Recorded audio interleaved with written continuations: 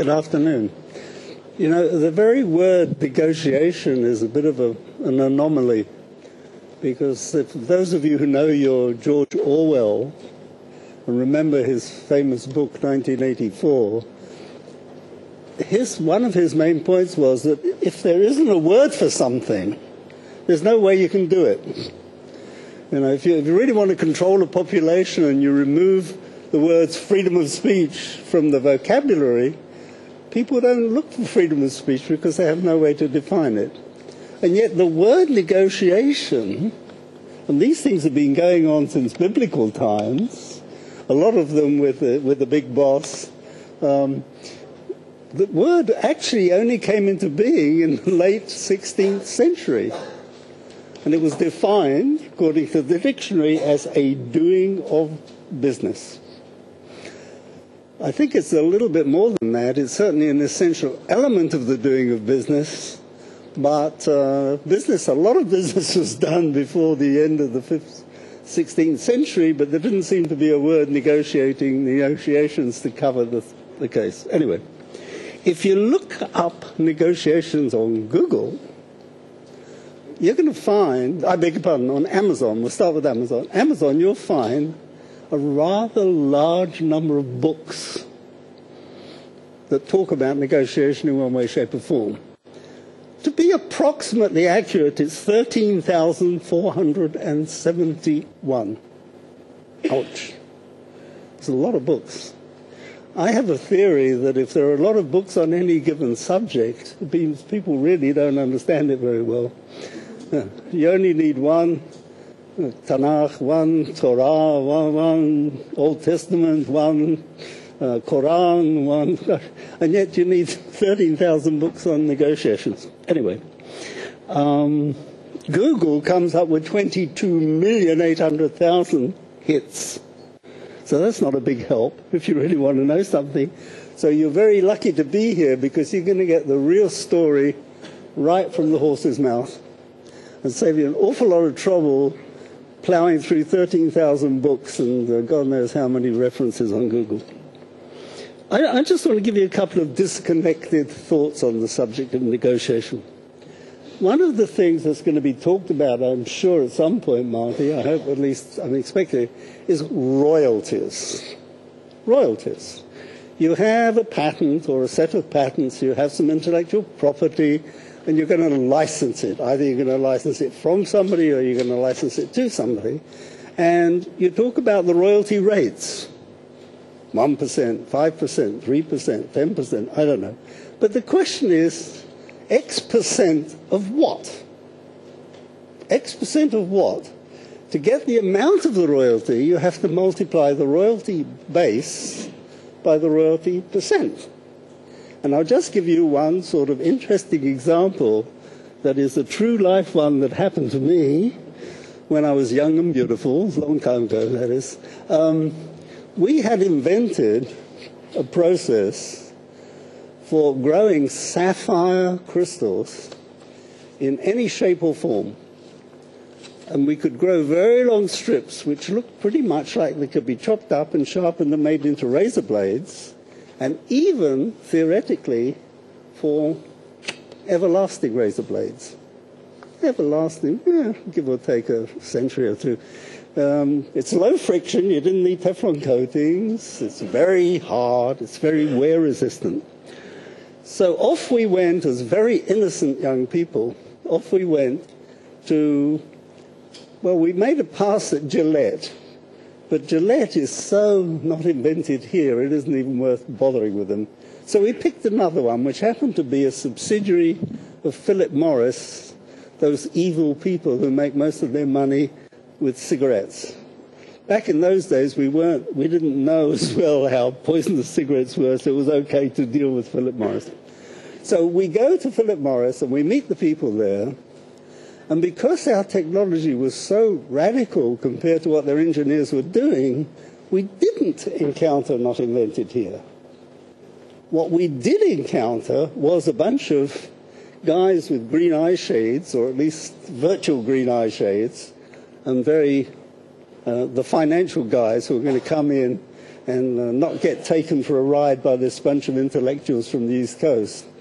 And so we started talking about royalty rates, but first we had to talk about the royalty base. And they said, well, what we visualize is a razor, a one-piece razor with a blade built in. You run it until it wears out, which may be never, or maybe till you drop it and it breaks. And just the blade is the piece.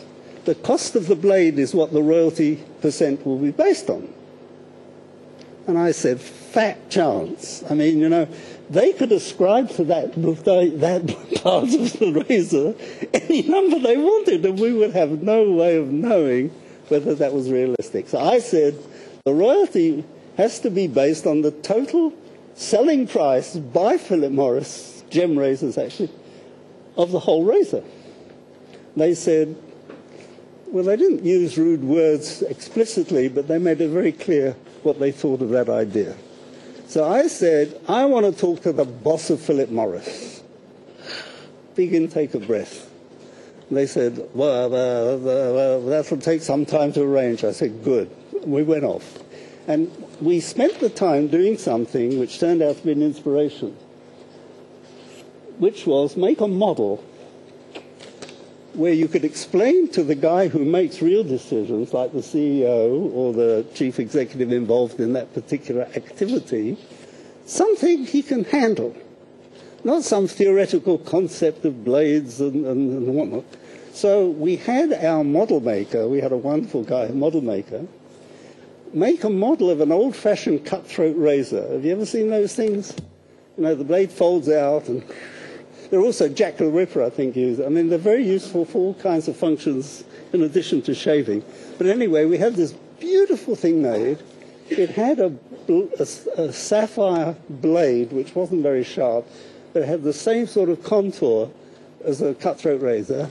And it had I think it was mahogany, but it was some very fine wood as a handle. And we had it put in a red velvet lined box, with beautiful box, wrapped up very nicely. So they arranged a meeting for us with this character from Philip Morris, and I think he must have come from Central Casting, because if you'd asked for an executive of a top company, that's who probably would have showed up. Anyway, we go in there, and behind him, in a big semicircle behind his desk, were all the people who'd been telling us that there's nobody hiding in there, I can assure you. I haven't heard him. He had all these people behind him. If you don't want to hear it, you just have to say so, and I'll quickly say it. And, they were explaining to him, he said, what's all this about, gentlemen? And the way he said gentlemen made it very clear that he had no expectation of seeing any gentlemen in that room at that time. Certainly not me, and certainly not even his own colleagues. What's this all about? I have 15 minutes. I handed him the box, and he unwrapped it very slowly. Beautiful mahogany box. Opened it up, took out this thing, opened it up, looked at it, held it up to the light, ran his fingers over it. It wasn't sharp. We would have hated to cut up a Philip Morris executive, especially on his own home ground. And he looked at it, and he just turned round to his colleagues and he said, give them what they're asking. So just in that, by having that model and having this thing, which conveyed not just an image of what the technology might lead to, but almost a physical manifestation of it, even though they obviously, that is not the way razors are built these days. And so we negotiated a deal for a 3% royalty on the net selling price of the razor. Wonderful story, right? How did it end? Well, it ended the way most high-tech stories end, is we could never make the bloody blades. They all had, anyway. So, but the fact I'm trying to make to you is that it is possible, and sometimes, and this is only one of several examples, and I don't think I have time for another one, do I? No.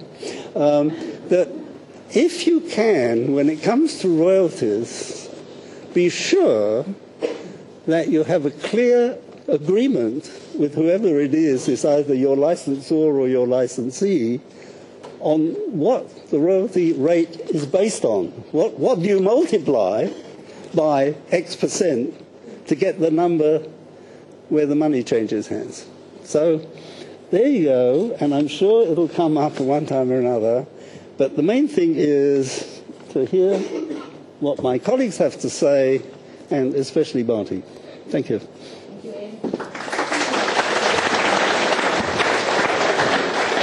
We have a 40-minute break, so if anybody wants to hear the second half of this story, you're welcome to chase him in the break.